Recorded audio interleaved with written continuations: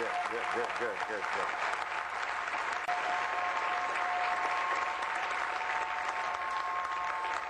Thank you. Let me open this time up with a slogan that I use, and I want you to know that right now in this part of my life, I feel absolutely fulfilled, in the sense that I feel that I'm struggling to do right now in this time of my life exactly what I have sort of always wanted to do for the Lord, and what I feel like that I'm doing it right now in my life. And that's a sort of a release and a good feeling that I have. And I'm really delighted to be here. But one of the things that I'm speaking to groups all over the country. And I'm speaking to large groups, governor's prayer breakfast, mayor's prayer breakfast, business executives, and other folks are putting this on, and I'm getting the privilege of just going there, speaking at the largest congregation in the country.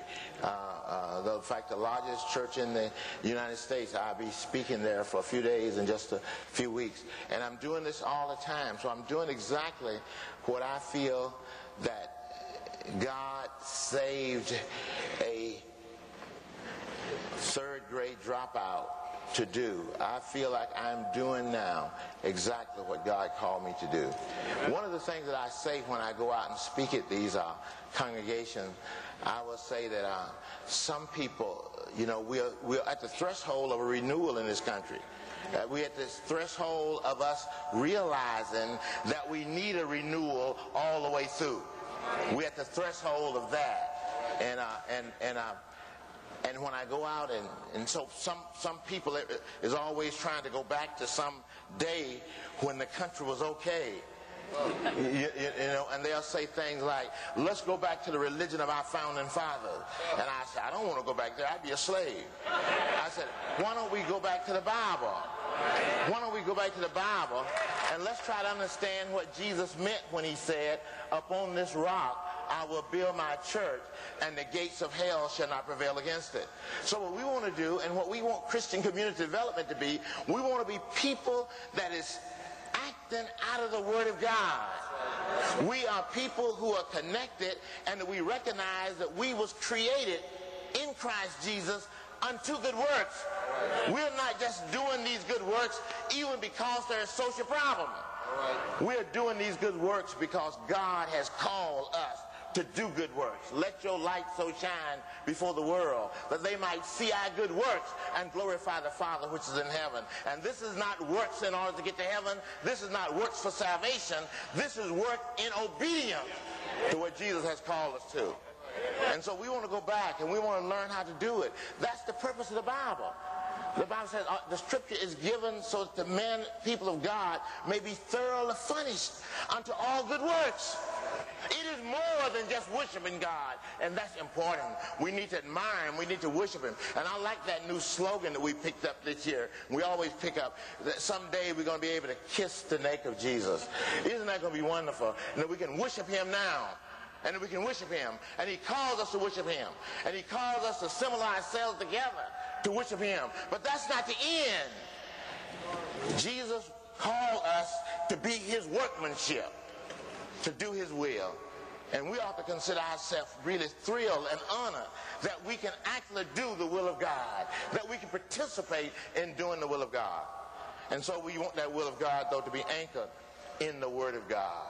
We want to be working in obedience to what God has said and what God has called us to do and to be.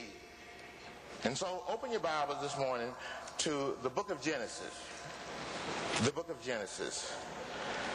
Genesis chapter 27.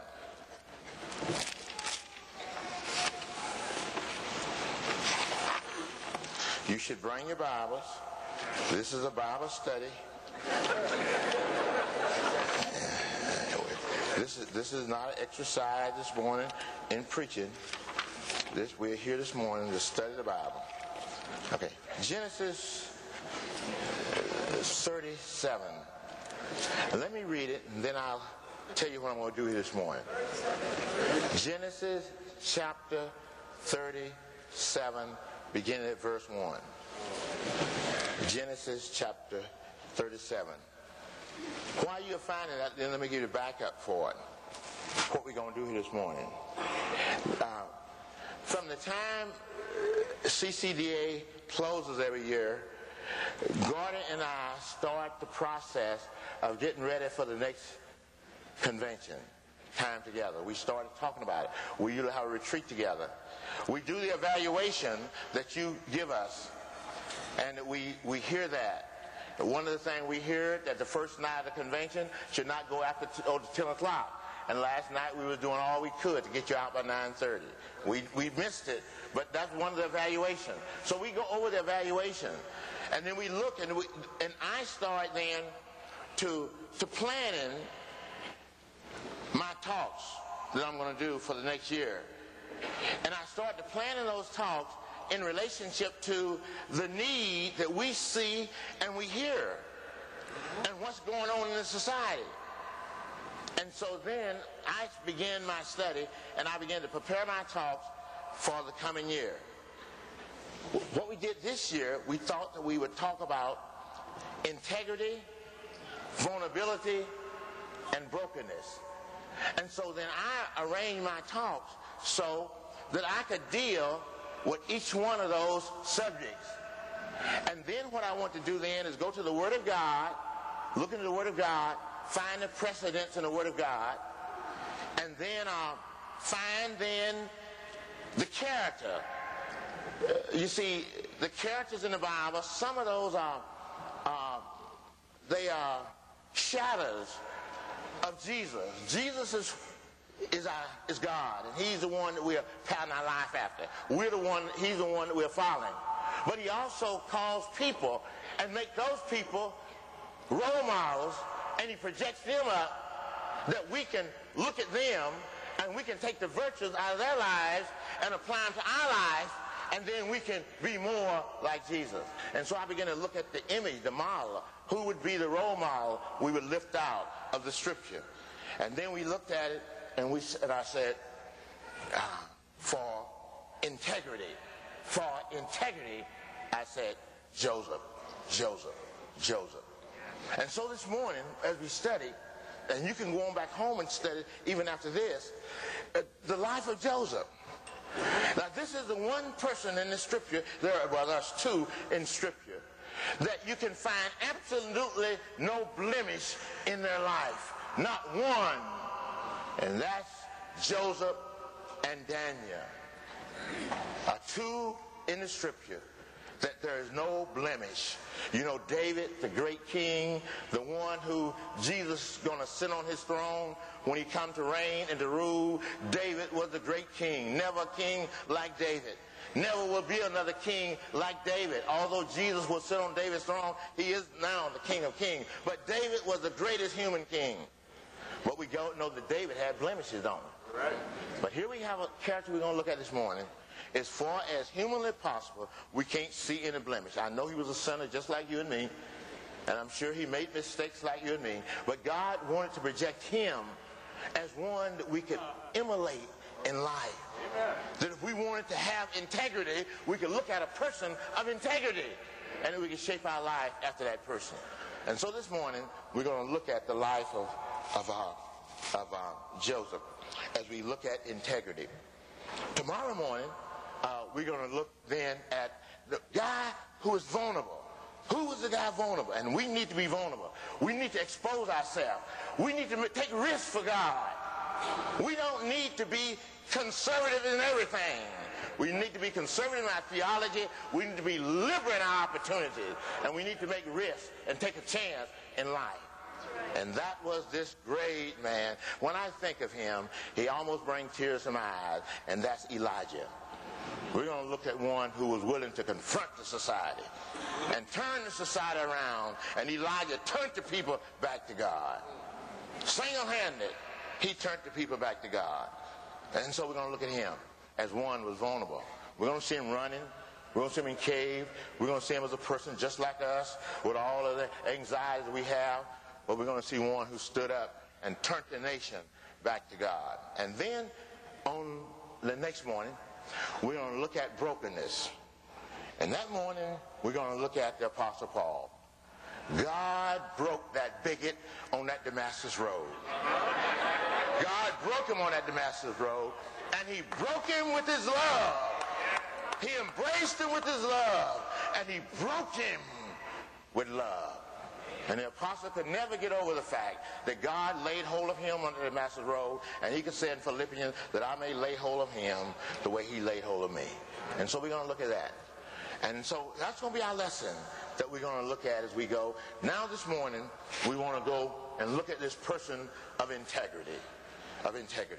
Now, we're talking about leadership for today. God is a leadership God. God is not a consensus God. God don't go around and get consensus. God don't take polls. God don't see what people think. God is a leadership God. And God don't usually, now, we are here this morning, but God don't usually himself, God don't usually speak to groups. God speaks to individuals, and he nurtures those individuals. Then he gives those individuals vision, and then those individuals are to share the vision with the other people. People are always like sheep without shepherd, and people always need a shepherd. And so God speaks in the ears of leaders and give them a vision, and they walk in humility and then share that vision with others, and people are chained and violent. And so we're going to look at that this morning, the kind of leaders we need. And so we need leaders with vision. We need leaders with big vision. Big vision. We're going to see this morning what made Joseph such a great man is that from the time he was a little boy, he had this vision for his life. He had this vision for a nation. He had this vision to save the whole world. And so you need a vision. And the Bible says without a vision, the people perish. And so we need leaders today with a vision. With a vision. You know, I meet some people, and time you try to say something about the future, they start telling you about all the problems that's related to it, and just sort of kill your spirit. You know, intelligence is to solve problems, and I make an assumption out there that there's problems. And so I want people to gather around me with the intelligence, and let's take on the problem. Send us the problem, and let's solve it. Don't tell me about the problem. Let's solve the problem. And so we're going to see this morning that this guy had nothing but problem. Nothing but problem. But those problems is what's going to make him strong. Right. It's going to be in the midst of those problems that he's going to be able to interpret vision. And it's through the problems of life that we grow. Pain and suffering is not a negative. Suffering in the Bible is a virtue.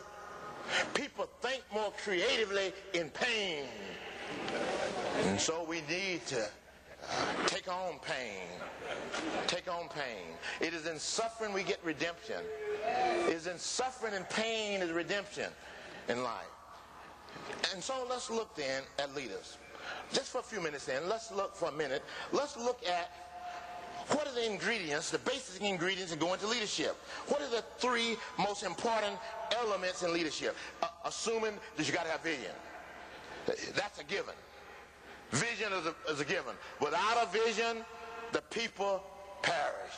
And so the leader is a person who explains vision and shares the vision that came from God. Now, we take that for granted. But what are the three most important ingredients as we try to implement that vision in life? There's three. Energy, intelligence, and character. Energy, intelligence, and character. All problems are solved by energy management. Energy management. You put energy, and the best energy is human energy. Because intelligence is a part of human energy, or ought to be a part of human energy. So the first one is energy. The second one is intelligent. And the third one is character. Energy is the ability and the emotion to act. Any great leader has a great amount of enthusiasm, has a great amount of energy. And so leaders learn how to manage their own energy and direct their energy toward the problem that they are seeking to solve. First one is energy. The second one is intelligent. Intelligent. That's it. You know, today, the people of the church with the energy, and I praise God for that church. And I praise God that God has brought the Holy Spirit, and he have used that church, the charismatic church. He have used it to show us the Holy Spirit, and we can see the Holy Spirit at work within the charismatic church. The weakness of that, though, they haven't wrapped enough intelligence around it. They're acting more out of emotion instead of wrapping some intelligence around that emotion. And so God wants us to be people of intelligence because he is the source of wisdom. Of wisdom. So we need the Holy Spirit in the church. We need the charismatic church. We need the Pentecostal church. That wonderful spirit is there. But we now have got to bring intelligence around that. And so it can be guided by intelligence, so it can be effective in the neighborhood and in the community. And the third one, of course, is character. Character is that which reproduces itself. Character is that which people see in you. Character is when the Bulls are losing by 10 points and they bring Michael Jordan on. And his very behavior depicts character. We saw it again this year in baseball, and thank God for that. We saw it in Big Mac, but we also saw it in Sosa. I liked it when he would say to Big Mac, "You're the man." And I liked it when Big Mac would say, "You're the man." And while they was encouraging each other, we saw again character and integrity. That's what we want to get to here this morning. We want to look at it. This is what God needs, and we got the background to paint it over. All of us know that our whole nation have a character deficiency. We know that in our society. We know the whole world. Even Boweski, Yeski, he can't stay sober. You know, while our president can't keep his pants up, this guy can't stay sober. So the greatest leaders in the world got character deficiencies. And so this is a great time. This is a great time for us as the people of God to display that character.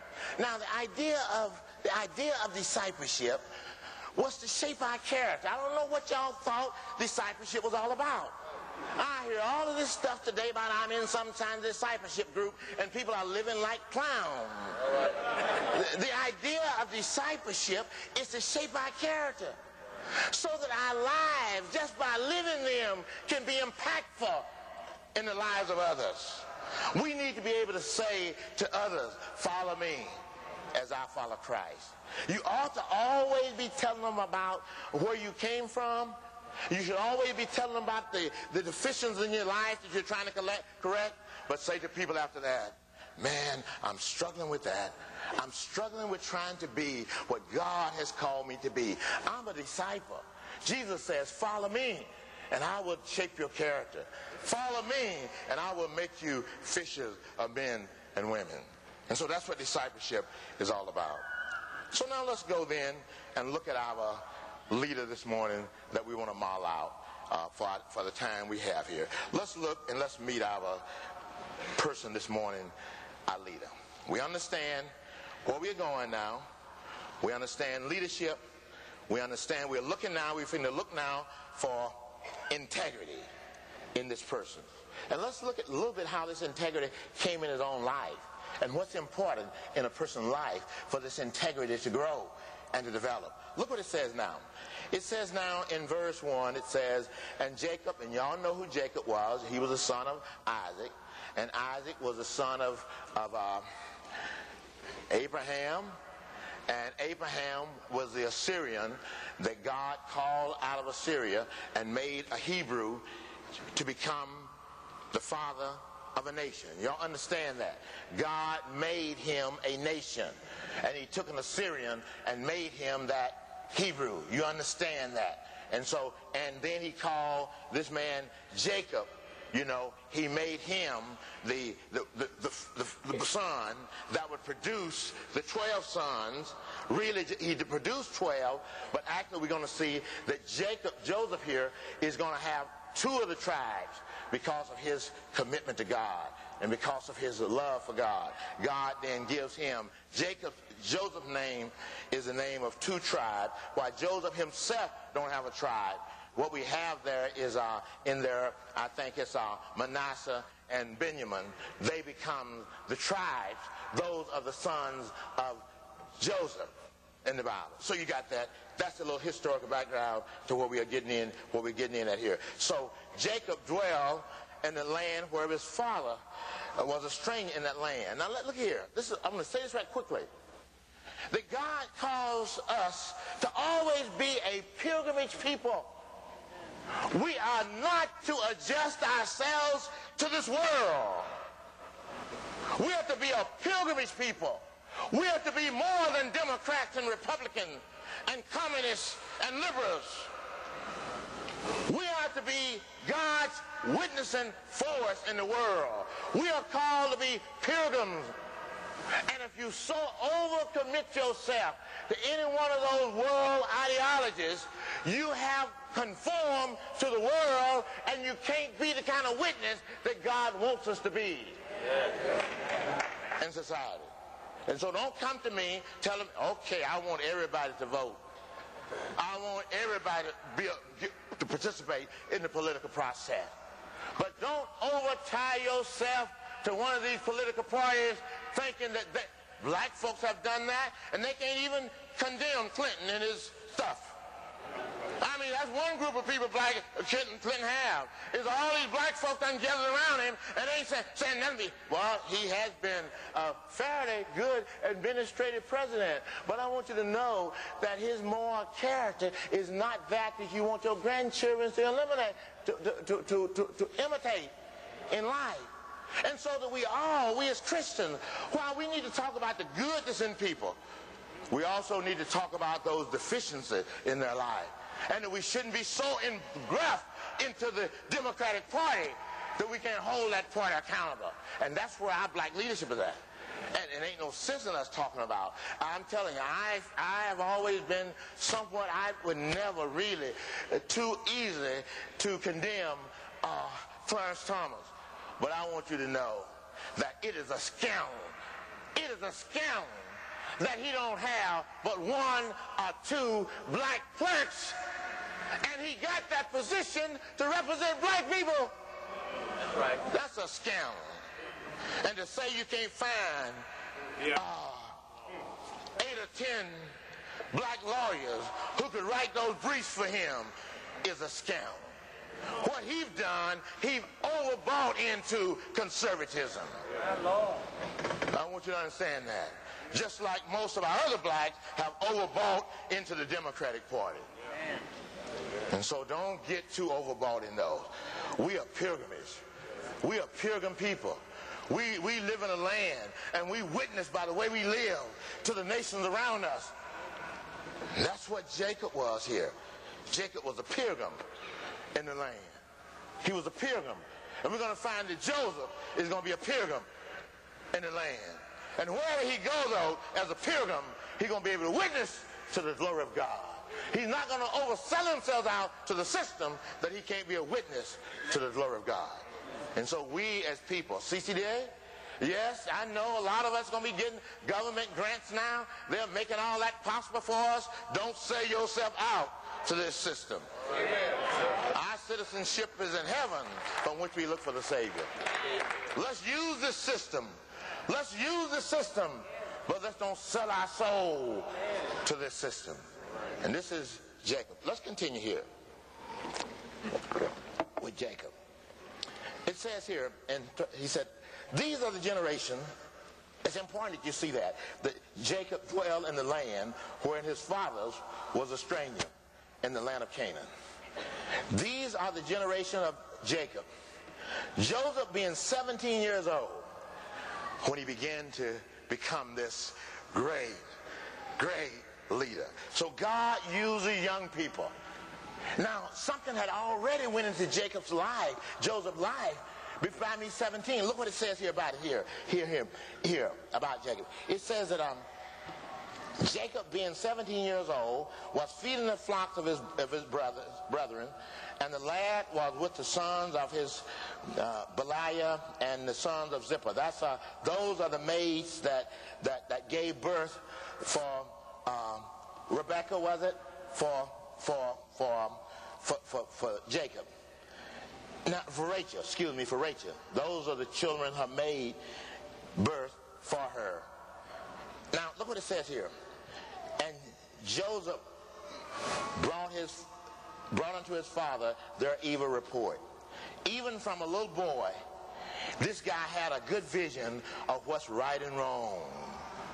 And he told his father how his brothers behaved in the world. So he had been raised by his father and by his mother, and that's so important. The father's input in shaping character is unmeasurable. I want you to understand that. I go to prison, and as I go to prison, I discover that 80% of the kids who are in prison grow up without a father in their home. Most of the criminologists and sociologists understand that one of the greatest problems we have in our society today is the fact that the family is so fragile. That's why the church needs to be so strong in terms of shaping families. I heard it last night when this brother said, boy, it thrilled my heart when he said 30% of our congregation are men. Yes. In particular when we said 30% of our congregation are black men. And I want you to know that we have some strong black men in the black community. You're going to see two of those this morning as I finish here today. And so let's look then at this guy. Verse 3. Now Israel loved Joseph more than any of the other children. It is so important that a child have the love of his father. That's the strength. That's the strength. That's the dynamics. I raised 8 children, and I listen to my 8 children. I listen to them. Now, I cannot undermine Vera Mae's love. For the children love Vera Mae more than they love me. For these 40-some years since we've been married, I've always tried to get the children to love me more. I meet with them, and I meet with them all the time, and we conspire. We get together and we carry on conversations about mama. You know, and I do all the kind of conspiring I can to get them to love me more, but they love her the most. And so the mother's love is there to give to the children the straight certain of love. Mother's love is deep. But in order for the character to be shaped, so the young folk can have the discipline and the stamina they need for life, they need a man in their life. They need the greatest pull that a child have is a desire to get accepted by their father. Most of my friends that are wealthy people, all of them were seeking, and even in making their wealth, to please their father. To please their father. The father's love is a great love. And so we need to put our arms as fathers around our children, as somebody said last night, and give them the certain of that love. Jacob did that to Joseph. And that's what made Joseph such a strong person. He knew he had his father's love. His father made him a coat of many colors so that they could know, he could know, and everybody could know that this is the boy that I so deeply love. It pays off. It pays off. Now y'all know the rest of the story, don't you? Y'all know the rest of the story. Y'all know that his brothers end up selling him down into Egypt. That didn't make any difference. Because they sold him down into Egypt, they sold him to one of the governors, one of the Pharaoh's aides, and he got in that house and he took over the house. I mean, he made that guy rich. And you know, the wife in there, she looked at him and she could see the character in him. The ease, the way he gave orders, the way he affirmed the dignity of the people he worked with. And everybody around him loved him. He wasn't a bossy guy. And she looked at him and she could see it. And she got jealous. And she wanted to have sex with him. And he wouldn't do it. And you know, she screamed that she was raped. And then you know he was thrown in prison. That didn't make any difference. That didn't make any difference. They threw him in prison, and just, you would notice that, read it carefully, just in a few days, he was managing the prison. He had the keys to the prison, and he was managing the prison. And everywhere he went, God was with him, Yeah. And then in prison, you know, y'all know the story there. Y'all, it's a kindergarten story. Y'all know the story in prison, how he had this vision, the dream. I mean, he always had a dream. But not only have a dream, but he can interpret dreams. He knew what you was dreaming. And so he could interpret dreams. And you know, he interpreted his dream, and he ends up now with the Pharaoh. And when he got with the Pharaoh said, this man, Joseph, becomes the first prime minister.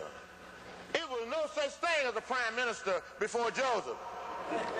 Joseph became the first prime minister of the most powerful country on earth. And so he became the prime minister. Y'all know that story, don't you? How he saved the whole society. And then when it come to his own brothers, he said, you brothers might have meant it for evil, but God was using me in order to save the world and to save the rest of you. And so a leader is a person with vision. Let me close here. My time is running out. What is my teaching is going to be this morning? Go to Psalms 1, and I'm going to go through Psalms 1, and we finish this morning. We doing well here. Psalms 1. Psalm 1, then, is to show this man, Joseph, to show clearly what produced him and what we want to be like. This is just a snapshot vision of this man, Joseph. And that's why I want you to go to Psalm 1 here to look at that, and we'll be finished. Look what it says. This is Joseph. Blessed is the man, or the person, that walketh not in the counsel of the ungodly. Here is a one who develops association and company with good people. Good people. If you want to be successful, you got to develop company with good people. You got to get good people around you. Look what it says. Blessed is the man that walketh not in the counsel of the ungodly, nor stand in the way of sinners, nor sit in the seat of the scornful. Now, that is what you shouldn't do. This is what you need to do in order to be successful, to be God's person. Look what it says here again.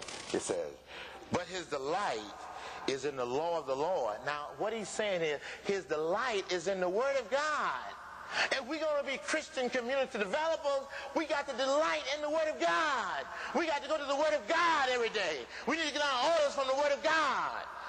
And we need to read the Word of God to digest it first in our own life so that we can grow. But his delight is in the Word of God. And in his Word does he meditate day and night. And so we need to saturate our lives with the Word of God day and night. And then we have the results of that good leader. And he shall be like a tree planted by the rivers of water. Isn't that Joseph? Everywhere Joseph went, he prospered. Everywhere he went, look what it says here. He shall be like a tree planted by the rivers of water, that bringeth forth fruits in his season. His leaves also shall not wither, but whatsoever he do, he shall prosper. The ungodly are not so, but like the chaff which the wind drives away. Therefore the ungodly shall not stand in the judgment, nor sinners in the congregation of the righteous. For the Lord knows the way of the righteous, but the way of the ungodly shall perish. Look, there is a way that we can be successful. Our preachers a lot against this name it and claim it theology, this health and wealth theology. But let me tell you this, after saying that God has a plan of creative prosperity. Yeah. And that plan of creative prosperity is for us to be faithful to him and to the Word of God. David said, I've never seen the righteous forsaken, nor his seed beg bread. And we will walk humbly before the Lord. Jesus says, seek first the kingdom of God and its righteousness, and all the things that we need will be added. God has a plan of prosperity, but it's not a good luck plan. Amen. It's not a name it and claim it plan. It's a plan of being diligent, faithful, working hard, giving all you can to God's work, and saving all you can to send your kids to school. God has a plan of prosperity. And that plan is to use us to be diligent in doing the work that he calls us to do. Well, my time is gone this morning. Let's just take a minute and pray, and I'm going to do something else. Father, thank you for this morning. Prepare us for tomorrow morning as we look at being vulnerable. We've looked this morning at this wonderful man, Joseph, and how you shaped his life, how he was a person of vision. And now, Lord, we pray that we would listen carefully as two of our dear brothers come and share a little of their life this morning. We ask this in Jesus' name. Amen. Now, stay still.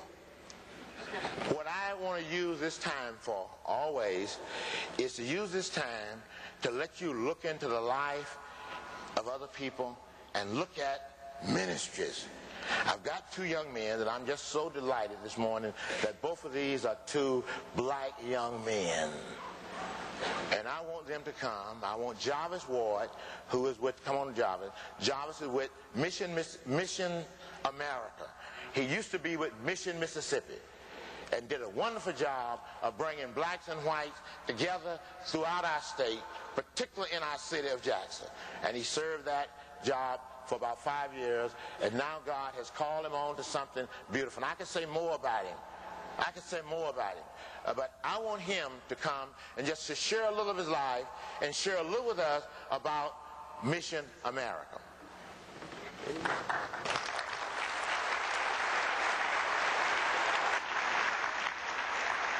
Good morning. I will race on. I was reminded by my dear brother John the importance of being a man of integrity, and the integrity is to make sure that I stay within the time refrains. And because of that, I wrote down everything that I'm going to say so that if I'm led of the Spirit, it's going to be on the text right here.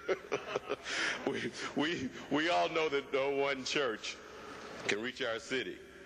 No one congregation can do it, and no one ministry. Nor can one denomination reach our city with the demonstration and the declaration of the gospel of Jesus Christ. See, it's clear in Scripture that we are called in unity. God's heart is that the church in unity should demonstrate and declare the gospel, should show and share the gospel. It's a package deal. It's not either or, it's both and. It's a package deal that the gospel is not only declared, the gospel is demonstrated. The gospel is carried out in a partnership. Our Lord, in the very last days of his life, what is he doing? He is praying for what? He is praying so that those who will believe might be one. Not so that they would go out and declare their unity. No, so that the gospel in demonstration and in power of the Holy Spirit might go forth in cities so that people might know that the reconciler, Jesus Christ, is come. Mission America, an unprecedented, I get this now, an unprecedented coalition of national denominations, national ministries, national leaders coming together for the first time ever in the history of the church. You've got close to 300 national leaders cooperating on a national prayer and evangelism initiative called Celebrate Jesus 2000. You see, our time system is based on the one we all have been called to know and to love, Jesus Christ, his birth. And so as this millennium is ending, the church is being mobilized by God. Now, it's a mobilization of God in cities and communities to come together, to pray for, and to share Christ with every man, woman, and child over the next 2.5 years. But it doesn't end there, folks. The partnerships that's happening with urban and suburban churches and ministries, those partnerships continue on into the next millennium. So yes, over the next 2.5 years, as this national initiative is catalyzing churches to come together for the first time and to partner together for the first time in their cities and communities. It doesn't end over the next 2.5 years. They continue on in the city-reaching partnerships to reclaim and to recapture our cities in the name and in the practice of our Lord Jesus Christ. And I want to close with just this thought. There's a lot I could share. There's a booth, by the way, outside, right across the hall of Celebrate Jesus 2000. You can get a lot more of the information. Dr. Perkins is one of our honorary chairpersons. We've got Dr. Billy Graham, Dr. Bill Bright. We've got a whole list of who those people are who are a part of Celebrate Jesus 2000 and Mission America. Jesus Christ laid out very clearly to us, go and make disciples. We understand that Jesus Christ, the great reconciler, he is the only one who can reconcile men and women, young and old, to God. He has called us into the practice and in the proclamation of that gospel. He's called you and I to go and tell people, not just with our lips, but with our lives. And he is calling his church in the latter part of this millennium. Why are we still around? And why are we around? And why aren't there other generations? We are here for the purpose of proclaiming and practicing the gospel of Jesus Christ and to carry it on. It is the heart of God that the church would be in unity in doing that. There are city-reaching partnerships that are being catalyzed all over the country for the first time ever. What is on the heart of our Lord? It is his heart that we would go and tell the people, not just with our lips, but with our lives and how we live. We are to go and tell the people that the only one who can reconcile them to God has come. And so he's saying to CCDA, in partnership with Mission America, in partnership with your ministry and all the other things, he's telling us to go and tell the people that the reconciler, Jesus Christ, has come. And that is what he is calling us to do in our cities and communities. And the question becomes, are we doing what we can do as believers to partner with the rest of the body of Christ in our city to reach the whole of the city with the whole of the gospel? Is that what's happening where you are? I believe God is calling us to do that. He's doing that, and he's using Mission America Celebrate Jesus 2000 as part of that. There's exciting days ahead of us, some very exciting days. We are called to go and tell the people what? That the reconciler is come.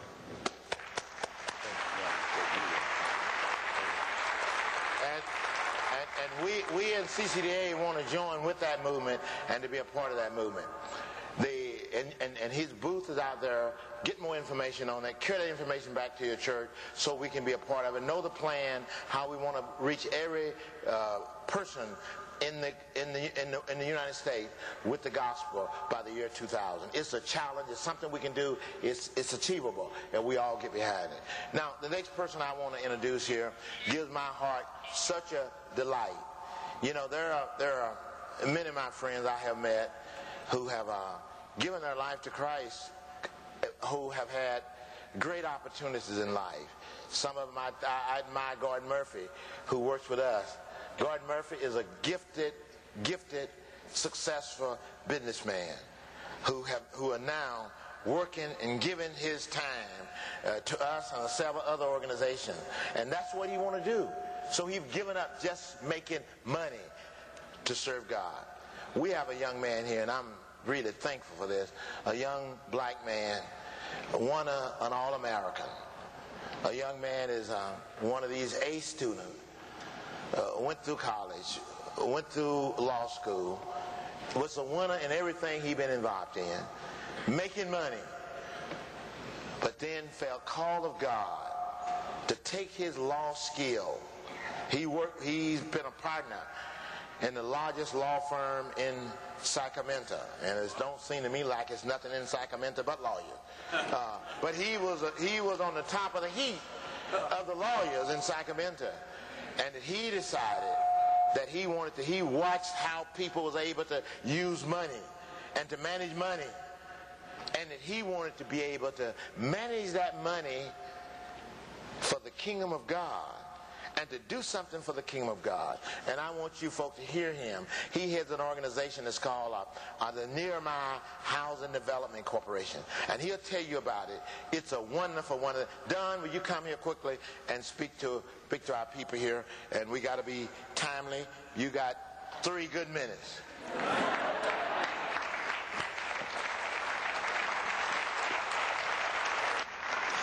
And they that shall be of thee shall build the old waste places. Thou shalt raise up the foundations of many generations, and thou shalt be called the repairer of the breach, the restorer of paths to dwell in.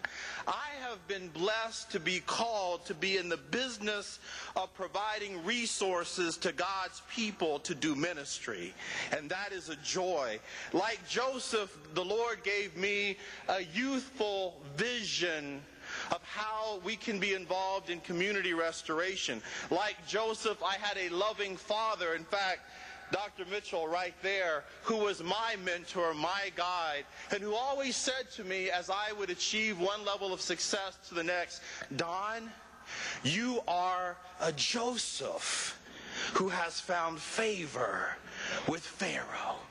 At every step along the way, whether it was the law firm, whether it was becoming a Truman Scholar, whether it was blessing upon blessing, my father, Dr. Mitchell, was always grabbing me by the shoulder and shaking his finger and reminding me, you are a Pharaoh, a Joseph who has found favor with Pharaoh. Like Paul, I'm a former legal scholar, still am a legal scholar, who has fallen on my donkey and has been redirected by God for a vision of community restoration. Like Elijah, I feel a passion and a sense of prophetic call that we can't just sit by the brook, that God is calling us to community restoration. Nehemiah Housing is a national nonprofit organization that in the last 2 years has provided over $20 million to over 5,000 families to become homeowners across America. And we've done that without any government funding whatsoever.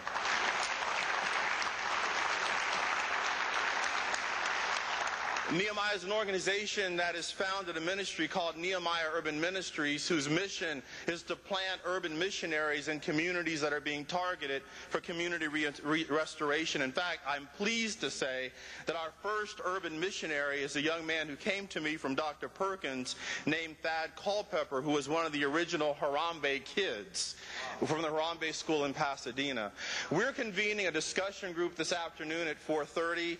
I don't know the exact location yet. It'll be on the message board. I'm here at this conference because there are those of you who have a passion in ministry that's focused on inner city housing restoration and home ownership. We want to partner with you with our program to increase the number of people that are Christian people living in the inner city who have begun the process of stewardship through home ownership. I look forward to seeing you at our discussion group at 4:30. Again, we'll post the location. May God bless you, and I hope to talk with you during the conference.